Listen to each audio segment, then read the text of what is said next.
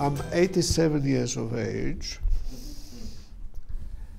I matriculated when I was 20 years old because I lost 3 years of schooling. I passed standard 6 in Greece in 1941, and the country I was born in was invaded by the Germans, and my father and I escaped with 7 New Zealand soldiers that had come to Greece as allies of the United Kingdom. And we left in a small boat from Greece to go to Crete, one of the islands in the Mediterranean. We didn't get there because we were picked up in the middle of the sea by a British ship, warship called HMS Kimberley, who told us that we could no longer go to the island we had informed because it was occupied by the Germans without our knowing about it. But they picked us up. They told us that they would take us to Alexandria in Egypt, and we mustn't worry. We will be looked after. My father was put into a refugee camp in Cairo, and I was put in an exclusively Greek orphanage in Alexandria. We only stayed there for 3 months because Egypt was in danger of falling to the Germans. And people with children in the refugee camp said, no, they must be evacuated. Being refugee once was enough. Rommel, the great German general, was no less than 50 miles outside Cairo, and Egypt was in danger of falling. We were put on a very large ship, the island of France, with 1,500 prisoners of war of Italian origin that were brought to South Africa, and also 145 refugees and about 100 people that had got sand on their lungs in the desert of North Africa, who came to the newly established small hospital called Baragwanath, which is now a massive hospital, but it was a special hospital, small hospital built by the Allies. My father got a job as a laborer here at Pretoria ISCO, which was making munitions for the war. And he took me, together with a Greek gentleman who acted as interpreter, to Pretoria Boys. I lasted 3 days because I couldn't speak a word of English, and they said there was no point in my staying. They suggested that I should go to the Young Men's Christian Association place, Jeppe in Johannesburg. We went there and said, sorry, he's too young, you have to be 18. You have to be a young man, not a child. And there was a Greek school, but only a primary school in Malvern. They tried to get me in there. And they said, no, he's already past standard 6. We only go up to standard 5. We don't want him here. He's over age. And I was left as a shop assistant for a period of almost 3 years in Jeppe, But my picture and that of my father was in the Sunday Times, telling the story that I have told you of how we got out of Greece. And I served a young woman that came into the shop, and she looked at me and looked at me again and said, "Are you the boy whose picture was in the newspaper?" I said, "Yes." She said, "What school do you go to?" I said, "I don't go to school." She said, "What?" She took on the boss and threatened to report him to the inspector for employing underage pupils. And she said, "I'm a teacher at Malvern Junior High. I'm going to come here," it was a Friday afternoon, "I'm going to come here on Monday at 7:30. Make sure that he's wearing his best, and you will buy him a uniform as well. And I will pick him up for my school. Cecilia Feinstein." She was a Standard 6 teacher. I repeated Standard 6. With all the help, she helped me. She asked me to come to her house to help me personally with homework, which I did. I passed Standard 7, and I was going to go to Standard 8. She became engaged to be married to a pharmacist in the Eastern Cape, and she took it upon herself to go to a high school, Athlone High School in Bez Valley.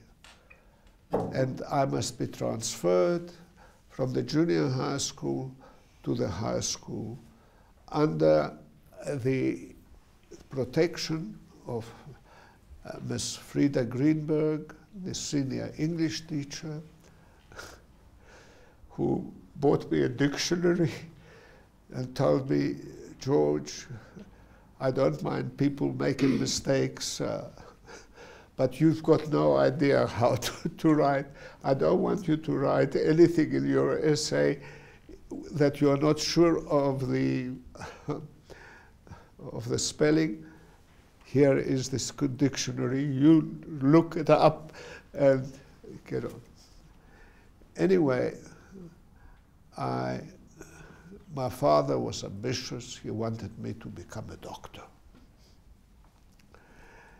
And I had terrible matric results. E in English, E in Afrikaans, E in science, and a couple D's and one C. Got a letter from law school, "Sorry, you're not good enough for the school."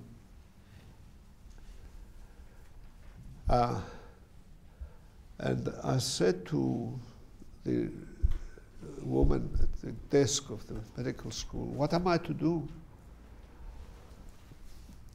My father wants me to become a doctor." Yeah. And she said, "Why don't you go and register as an art student? Take at least 4 subjects. And if you pass them, apply to do medicine, and you'll have a good chance if you do well in the 4 subjects." I took 6 subjects at Wits University in the arts fair. I started enjoying learning. I was bored stiff at school. But what was happening at the university was really inspiring for me. I wrote the supplementary examinations because I was admitted conditionally to my writing English and science, and if I got better marks, I could stay on. If I failed, I had to leave the university. You've got to be lucky, you know. One of the reasons why I got an E in English is that I didn't listen to the teacher. She said, "You don't know who's going to mark your paper. Don't choose a controversial subject because you don't know what the views of the marker are." I got the English paper, the first choice of a subject, a quotation from Karl Marx. "Man is born free, but is everywhere in chains." And I actually wrote a political treatise in my 20th year. And I don't think that the man that marked my papers was very pleased with it, and this is why I thought that I got an E. But you've got to be lucky. We had a poem at the university in a tutorial by a man called Hopkins, and the heading was, "Margaret, are you grieving over golden groves unleafing? Are you grieving over this? Are you grieving over that? Are you grieving?" And the last line, it was a sonnet, "Margaret, it is Margaret you're grieving for." And we spent the whole lesson analyzing this poem. I walk into the supplementary examination. First question, the poem is set out about Margaret, discuss. And I was able to really go to town in repeating what I had learned from the lecture in English. Got the results, a B for English. You know, the examiner must have been very, very pleased that I knew who Hopkins was, that he was a monk of the Catholic Church, and he was a lonely man, and was this, that, and the other, and this was his personal life, and this is what he did. Anyway, so, okay, I'm at Wits. 1948. Do you know that there was a fundamental change in government in South Africa in 1948? What happened? Tell me. What happened in 1948 politically? Yes? That is when apartheid started. Well, yes, the Nationalist Party, which made apartheid its official. Right. There was a small number of black students at Wits University, particularly in medical school, where the students, before I got there, had established a fund for black doctors to be trained at medical school. And when the nationalists came to power, they threatened to close the doors of Wits University to black students. And we protested, and I took part in those protests. And when Dr. Malan was asked what was happening at this university, he said to Parliament, that was a small group of leftists at the university that were making all this trouble. But the authorities had assured him that things will improve and the small group of leftists will be sidelined. The next day there was a protest meeting in the Great Hall at Wits University. And I full-heartedly made a speech, which really, I think, had an effect on my life. Not very pleasant, because I said, if wanting equal treatment to our black fellow students makes me a leftist, I'm proud to be one. The next morning, in the Transvaaler, the leading Afrikaner newspaper, the headline on the first page, linksgesind en trots daarop. You understand that? Yes. The translation of leftist and proud of it. I'm sure that that became Exhibit A in my file with the security police. I was refused citizenship. I